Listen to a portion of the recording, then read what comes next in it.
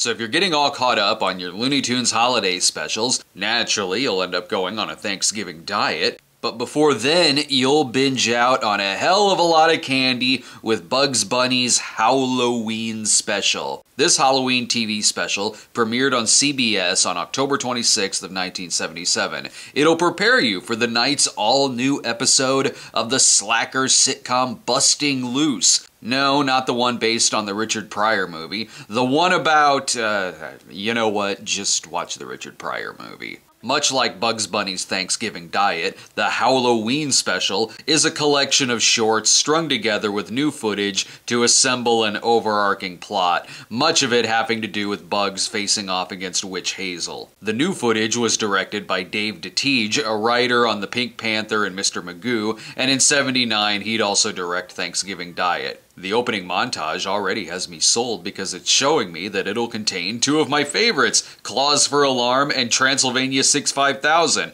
complete with narration. When the moon is full and the banshees wail. Yes, and I also won't forget about the big giveaway at 9. Briefly, we see part of a haunting we will go where Daffy had his own Sylvester Jr. and Clyde Bunny. Since this is a 1966 cartoon, it already kinda sorta has a Hanna-Barbera cartoon feel to it. You can always tell when a Warner Brothers cartoon will open with this version of the theme.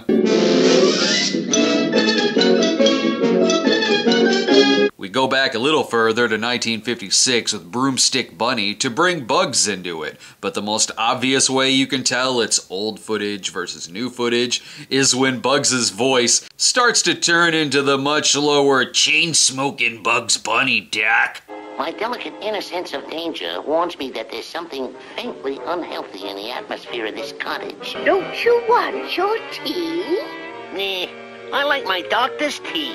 Bugs' bag of candy is 2 cartons of cigarettes. With the new footage, Bugs says that he only likes tea from his own doctor, and then he goes off to bring Witch Hazel his doctor's specialty. That's the plot. Anyway, now we're in Hide and Hair, where Bugs' doctor is none other than Dr. Jekyll. Since this is apparently all taking place during Halloween, Bugs could just assume this is a trick-or-treater.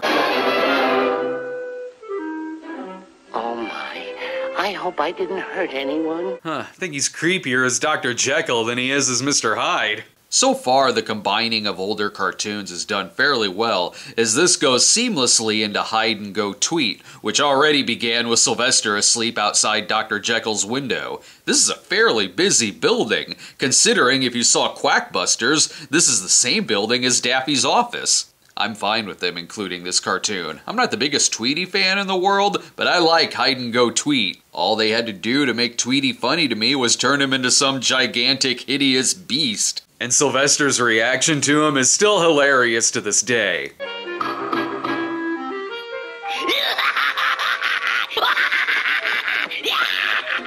Hell, sometimes it's legit kind of freaky. I gotta admit, I'd shit my pants if I saw that coming towards me. I love that despite this, he still wants to eat him, though I'm sure that would give him terrible food poisoning. Like in the original, it ends with it being a dream, and they gotta end this so they can get back to the main plot, I guess. I wonder if this stuff really does have pizzazz. Oh right, Bugs needs tea that has pizzazz. This plot is going off the rails. So back to Hide and Hair, where the common theme this Halloween special is green. They gotta get in new footage of him being zapped by Witch Hazel. That way he can wake up passed out in a witch's tangled hair. What's up, Zsa Zsa? Zsa Zsa? Timeless. Oh Bugs, you silly hair. You should know at this point she's gonna eat you. He's gotta get out of there by jumping into 1977. Broomsticks. You can easily tell when it's new footage when he starts to look like a refrigerator drawing of himself. This is an eventful Halloween. Moments ago we were trick-or-treating, and now we're in a castle. Oh yeah? Well... I know, right? I'm going crazy following this too. It's good that this special takes a commercial break, so we can forget that in the old footage, Witch Hazel is green, and in the new footage, she's some kind of corpse color. Some of these shorts I haven't seen in a while, so it's here to remind me that, oh yeah, there was once an episode that featured Daffy Duck, Witch Hazel, and Speedy Gonzales. As the opening suggests, yes, we do get Scaredy Cat and Claws for Alarm, where Witch Hazel decides to turn her house into a hotel, which Porky and Sylvester stay at. I'm all for this because Claws for Alarm is by far one of my favorites that features either Porky or Sylvester. I love these mice screwing with these two, especially scenes like this.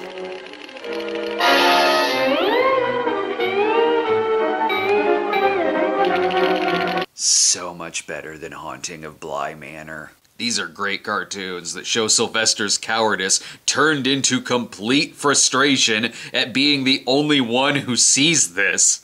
And given that Claws for Alarm and Scaredy Cat roughly have the same plot, they combine pretty easily. But don't forget, Bugs and Hazel are nearby. Say, Witchy, with all your talent, we could make this a night to remember. Oh yeah, they're all in the same location.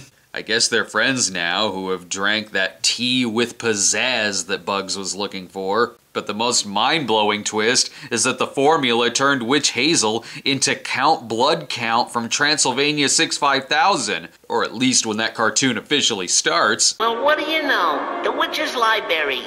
Magic words and phrases. Sounds interesting. Yeah, it made the original audio come into play. Okay, even though in the original Bugs did briefly turn him into Witch Hazel, I can't get over that they actually are the same person here, with the dubbed audio there to remind you that yes, she's still here. I wonder where the old hag went. No, forget that part. What you want to see is where they straight up dub her voice over Count Blood Counts. Hocus, hocus, now I crush you. Abracadabra. Yeah, that's weird, but considering they cut out the setup of the umpire joke, in this version, he just appears as an umpire for no reason. Naturally, they cut out when they say Count Blood Count's name, but they do keep it in where Bugs turns him into Witch Hazel with added animation. Newport News. Okay, Rabbit, you spell your last. Oh my, seamless. From the beginning, it makes sense that this would all be leading to Bewitched Bunny, which has the most memorable ending of the Witch Hazel cartoons, and one of the most quotable lines. Sure, I know. But aren't they all witches inside? Oh, but that's not what they do here. Sure, I know, but after all, who wants to be alone on Halloween? Those of us who want to watch Bugs Bunny's Howl-oween special, of course. It doesn't end there, we've got a stinger too.